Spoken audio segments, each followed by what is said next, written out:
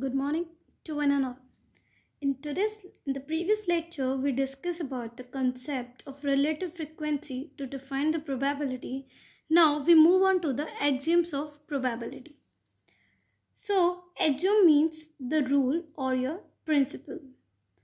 So here we can see that each possible outcome of an experiment is associated with a point that is called as your sample point, and it is denoted by small s.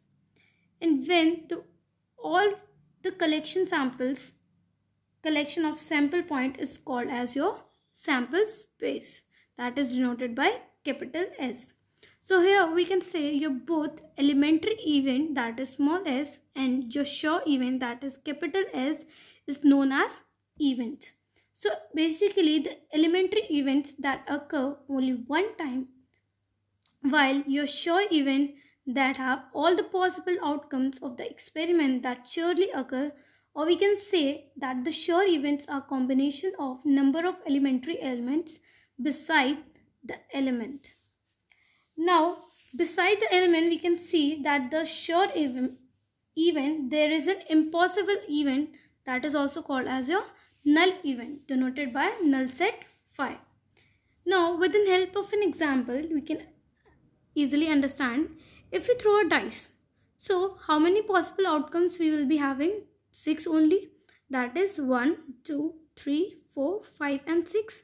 Now, we will be assigning each corresponding to that, we will be assigning the sample point to each 6 outcomes. Now we can represent it in a form of 1D sample space. For example, for 1D we will be assigning a single line, and we can assign all our 6 sample points on a one-dimensional sample space S. Next, on the concept of event, that is your event statement. If we see here, if we take, for example, if an event of 6 shows, that is your sample point is denoted by 6. So if we talk about the even number of dots, then we can represent it as 2, 4 and 6, and these are known as your subsets. So the probability system consists basically of 3 points, that is your 2, 4 and 6. Now, coming on to the axioms probability. Now, summarizing all the axioms probability, we can say first point that the sample space capital S of all the outcomes are known as your elementary elements. Second, a class of events that is denoted by E are the subset of your sample space. For example, if we talk about the even number of dice, so for even number of dots, your subset will be 2, 4 and 6. Clear? Now coming on to the third point, that is the probability of each event A in the class E. So the probability that is denoted by P A has the following properties. Number 1, if your PS is equals to, means the probability of the sure event is equals to 1, then you can say that your limit n tends to infinity ratio of ni upon n is equals to 1. That means the sure event of head occur in all the trials will be equals to 1 only.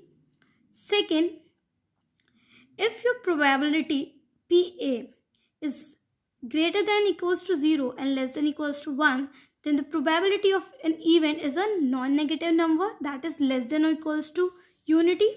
If we talk about that n tends to infinity, then we can say that your n upon n should be less than equals to 0 and greater than equals to 1. Clear? Now, if we take an example of tossing a coin including head A and tail B, as which of they are mutually exclusive events, then we can denote it as P A union B is equals to your PA plus PB. Now, if we talk about n number of trials, so we can say that your event A occurs at NA trials and your event B occurs at NB trials. Then your A union B, that is the union of events occur in NA plus NB trials, as A and B can never occur on the same trial. So when they won't occur on the same trial, so we can say your Na plus Nb is equals to Na plus Nb. If we divide it with total number of tries, total number of experiment and outcomes, random experiment, then we can say your N, A union B upon N is equals to Na upon N plus Nb upon N. So if we suppose that your random experiment repeat n times and n tends to infinity, then your P A union B is equals to Ta plus Pb. Clear?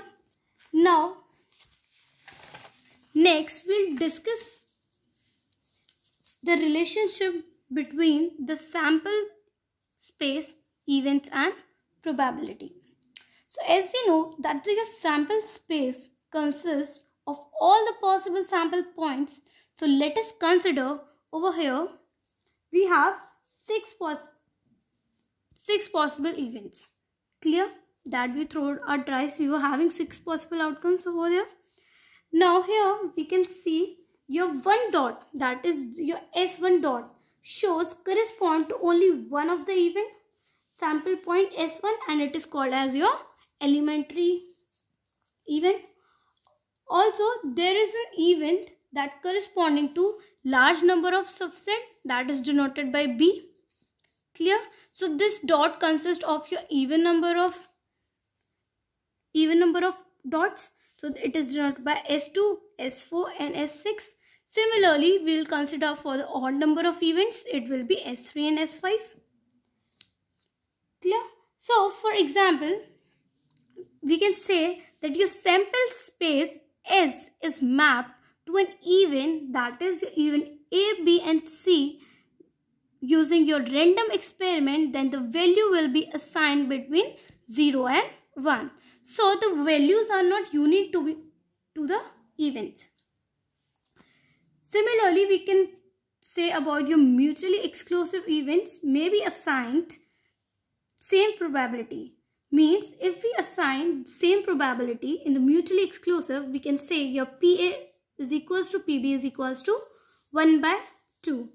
That will be that the PA union V, that is the sure event, will always be united. So this was all about your axioms probability. In the next lecture, we'll discuss about the random variables. Thank you.